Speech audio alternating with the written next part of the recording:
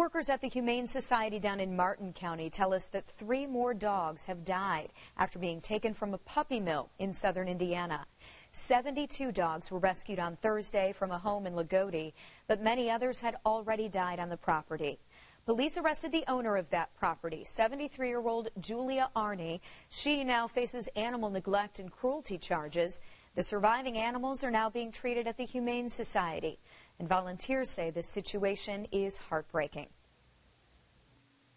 Well, right now we are just trying to make the animals comfortable. We're trying to make sure everybody is, bathed in food and water and things like that.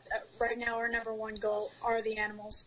We've had people that want to reach out and adopt, and that we're just not even close to that right now. Okay, so other rescue organizations have stepped up to help the dogs, but they do need donations to cover the cost.